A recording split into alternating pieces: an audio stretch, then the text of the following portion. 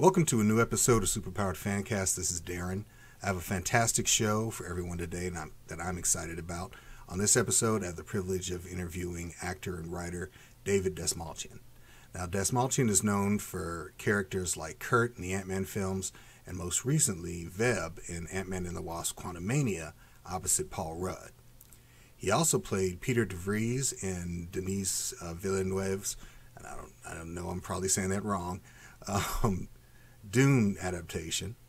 He also played Polka Dot Man in The Suicide Squad for James Gunn, and most recently Late Night with the Devil and the recently released Boston Strangler opposite Keira Knightley and Carrie Coon playing Albert DeSalvo.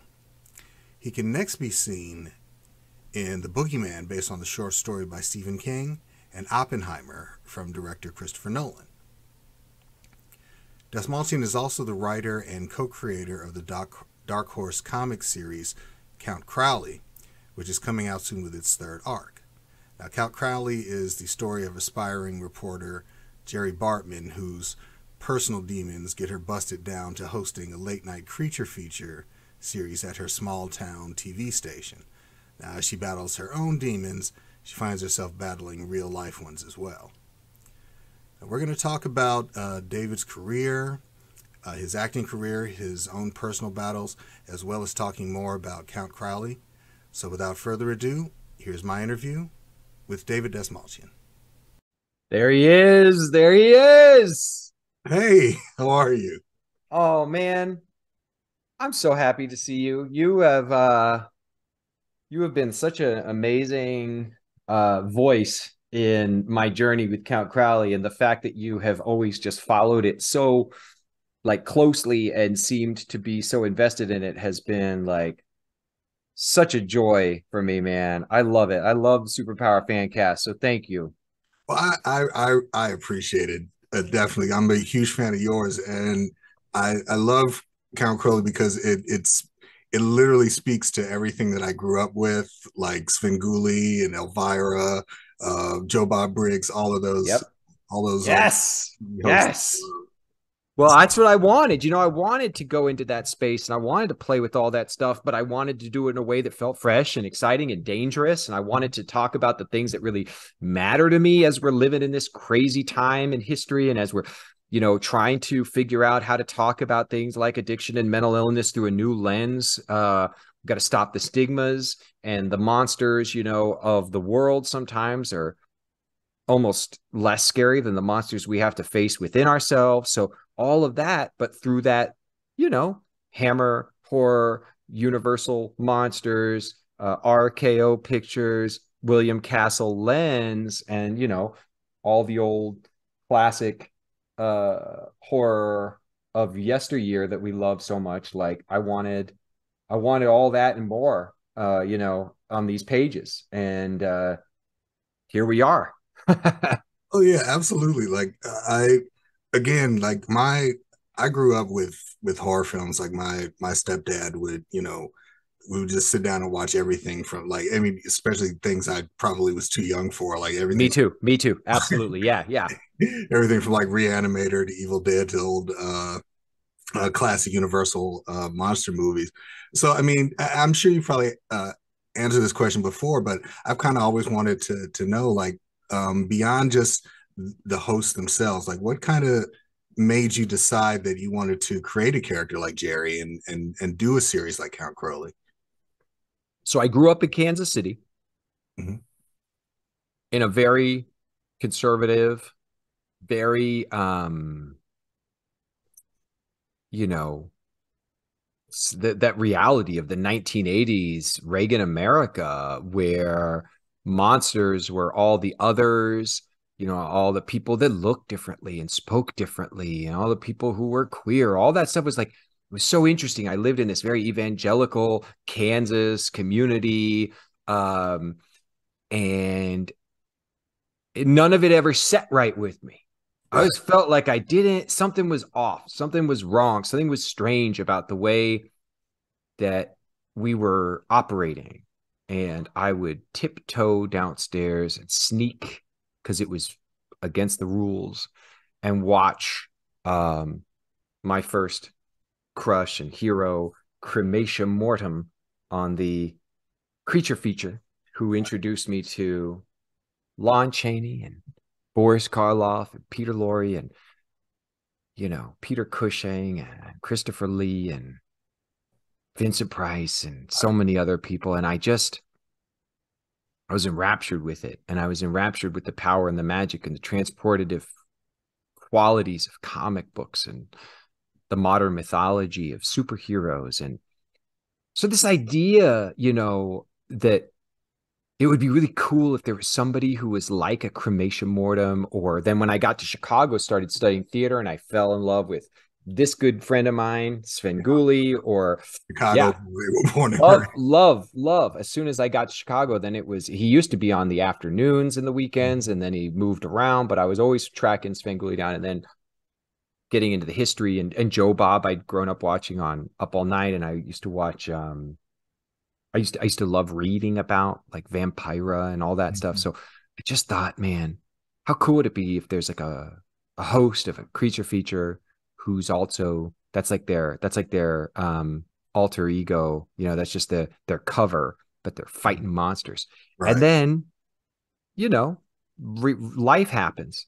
And I start this journey of being an actor, and I nearly lose my life with my battles with addiction, drugs, alcohol, depression, mental illness. I start to lose my connection to this world, and I nearly completely left this world at one point. And then thankfully, through recovery and community and the power and magic of science and recovery, I was able to get back to living my life, and was able to start collecting comics again and work at a job and pay my rent. And then by a miracle was able to get back into acting. And through acting, just my love of telling stories grew and grew. And I practiced the art of writing and continued to train as a writer, and more opportunities presented themselves. And I thought, this hero that I always wanted to write a story about, this hero that I always wanted to create, what if he was a she who wanted to be a reporter? Something terrible happens to her. No one believes her, which makes her feel crazy. She goes into the depths of alcoholism because I understand that monster. And she gets this job as a, horror host. And turns out the person that she replaced wasn't just a horror host, was actually fighting monsters. And it all just started to click for me, and the universe really conspired on my behalf as all of these pieces fell in place. And suddenly I'm, pitching this idea to Dark Horse, one of the great comic publishers, especially in the horror space. And like, here we are all these years later, and it's like, we're going into volume 3 now, it's crazy. Right. I was gonna say, because there's such a great progression of Jerri's story from volume to volume. So I don't want to I want to ask questions, but I don't want to spoil it for myself, frankly. It's just kind of see Well, where. I'll try and be cautious. I won't give anything too much away, but I love your questions, because I know you genuinely are someone who has seemed to, over the years, really get what it is that I'm trying to do. Right. And although we've only really communicated through, the internet, I feel like you have a vested interest in Jerri's fate. And that makes me excited as a writer, because I know that people who care passion, when people come to signings, or when people send me, their fan art of Count Crowley, or when I see cosplayers and they post about it, and I see the way people talk about her, it's one of the greatest feelings of gratitude I have as a writer, because I wanted it to not just look cool. I wanted not just to have kick-ass battles and awesome, sequences of horror and action, but I wanted there to be a character that people could really care about and worry about. And because if you start really getting into the comic, you'll realize that nobody is safe. Anybody could be up for grabs, Yeah, absolutely. And again, that's going back into the progression of her as a character, is that it would be easy to kind of keep her as, one dimensional, where she's just, well, yeah, she's fighting monsters, but she's also battling her alcoholism.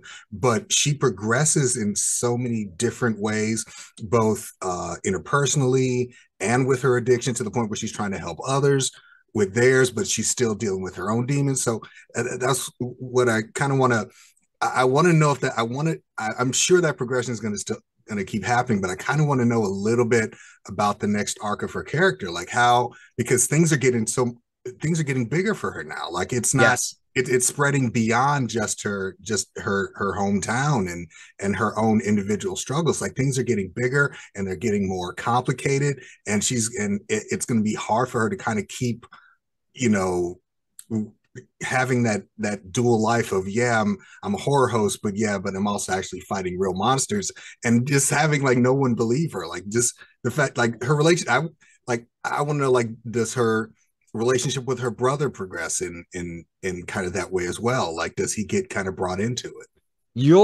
Who's going to find out and who needs to be kept in the dark is something that I will leave for you to discover as you're reading. But I will say that Jerri will learn in a very painful way that when people who are not appointed, and it turns out she is damn well appointed. I mean, she doesn't fall under the hypnosis of a vampire. She has uncanny battle abilities when it comes to fighting monsters. There's all these things about her that say, you're appointed. This is your fate, even though Vincent Freitz and others believe that a woman cannot be appointed. The truth is, she's pretty much clearly appointed by the time we get through volume 2. And when people who are not appointed find out the truth of what's going on, two things generally happen. One, those people meet really terrible ends. Yeah. And two, Jerri, people don't believe the truth, can't believe the truth, even when the truth is presented in front of them. And someone saying, you guys, this is real. There are monsters. They're real. You could end up, in a padded room. Right. So for me, as somebody who has been on the path of recovery in, being clean and sober now for almost 21 years, each step of the journey in the beginning, it starts, as they say, a day at a time. And then all of a sudden you're starting to learn and develop the skills for how to go a day without a drink or 2 days without a drink. And then how to start to, face crises without completely falling apart in your life. And slowly each step, you're another day sober, you're another day closer to your purpose, to your true self. But the challenges get harder, Right. and the challenges get more complex. And I wanted to incorporate that into Jerri's journey because for me, I caused so much damage when I was deep in my addiction and alcoholism, and I broke so much trust, and I had so many people who I hurt that I loved, that even when I was doing right and doing the best, they couldn't believe me yet. It was going to take a long time. And that's going to be really frustrating for Jerri. Jerri is really striving to do her best at this moment in her journey. And God forbid she gets into a big battle with, let's say, a spectral being. It whoops her ass and she ends up showing up late for work and she's got her clothes torn. Well, her brother's immediately going to be like, you're using again, you're drinking again. That's going to be really tricky. So, but she's going to need allies. And I think you're going to discover as we get into volume 3, sometimes, as in real life, the allies that we expected to be there, who we thought were going to be there, aren't. And the people sometimes that we were told are our enemies, the people who were told were not to be trusted, the people that we were taught are different than us, are actually much more similar to us than we could have ever realized. And so she's going to find allyship in some really crazy places. I hope when you read it, you're going to like drop your comic and be like, no, David did not just do that. That's what I hope the reaction I get out of you is. That's what I'm hoping for. Because besides Jerri being such an interesting character on her own, she's got a really interesting and diverse and complex cast of characters around her. So and again, that's one of those things that kind of that I enjoy because it immerses me in the story. It's not just me just following the main character doing things or the things happening to her, but there's a community of characters that are affected by what she does and that affect how she does the things that she does herself. So yeah, I'm absolutely looking forward to the new arc. But I wanted to ask you because you were talking about studying writing. So I kind of wanted to ask you a little bit about like your process is because being, I would presume being in both an actor and a writer can be difficult at times. So do you write like, do you have to have like, time just carved out and say, well, I'm at the end of a gig and now I'm gonna write, or is it something where you're in a dressing room where you're waiting in between scenes and things, you're just like, let me write. Is it a write everywhere, or do I need, like Stephen King says, do I need to write with the door closed?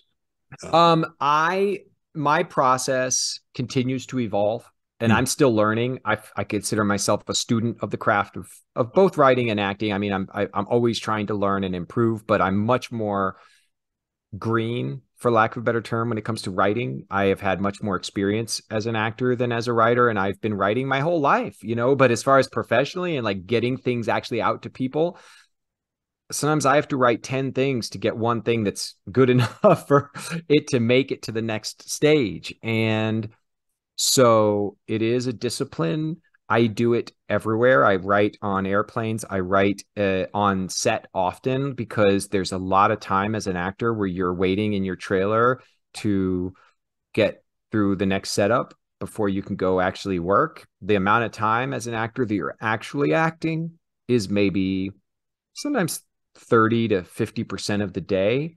And I'd say about 50% of the day is kind of waiting, and that's the nature of how cinema works. mhm. So I've always got my notebook and my laptop near me. In fact, right now, as I'm working on new volumes of Count Crowley, each project I work on has a different process as well. With Count Crowley, what I tend to do is write like outlines and kind of general ideas for myself with maybe some silly storyboardings. And then I actually do page by page breakdowns for my issues. And I then I make sure the outline, is approved by my editor. And then I type the the final outline. I add some imagery of inspiration. And once that's all approved, I go into script writing. I use the final draft graphic novel Dark Horse style template, and I am almost done with volume 3, issue 3 right now. In fact, when I get off with you, I probably have one page left to go to put the little cherry on top of that script, which is the craziest one I've written yet. And that's that. But each project is different. I've written screenplays where I dreamt about this idea for years, and I sat down and the whole screenplay of 90 pages came out in about a day, which was how All Creatures Here Below went for me. I spent years writing my film Animals in outline form. Yeah, it always depends on the project. I'm always learning. Just same with acting too. I don't have one approach to how I build characters. I'm always trying different ways in to discovering the voice of the character, just like I'm always trying to find different ways into finding the voice of whatever it is that I'm writing. Right. Yeah, and my next question was gonna be along those lines. I just finished watching Boston Strangler, and Yes. I watch a lot of like it, a lot of I studied journalism in college. So I pretty much watch any film that has journalism kind of as its base. But I did kind of want to ask, like, how did you there? I mean, Albert DeSalvo has been depicted on screen before, so kind of how did you determine how you wanted to portray DeSalvo? Because the film is so different in the fact that it doesn't necessarily focus on the murders as much as it focuses on uh, the the investigation into them. Yes. Kind of how did Yes. you approach DeSalvo? Which is one of the many things that makes it such an interesting film. And I was excited to be a part of it because, Matt, really gifted director and writer, and then this cast of incredible performers were coming together to tell a story that was not about a man killing women. It's a story about women trying to tell a story, Right. and how all of the structures and paradigms around power um, and gatekeeping was keeping these women from not only just doing their jobs, but being able to potentially contribute to the saving of lives. Right. Right. That is intense. So I felt like the way in for me was really getting a handle on and understanding Matt's approach tonally story, which was pretty clear from the beginning. It was going to be grounded, rooted in a, kind of introspective reality. The horror of this film mostly is left in many ways to the imagination. There are shocking moments in the film where you see things that you can't unsee, Right. but many of it is just in description or in the thing that's happening just off of the camera's eye. Right. So I wanted to bring to life a character who felt authentic, who felt, true to the real person who was Albert DeSalvo, who did honor to a real human life that also really importantly to me is respectful of the fact that I'm portraying someone who caused so much pain and loss for so many people. Some people are still alive today.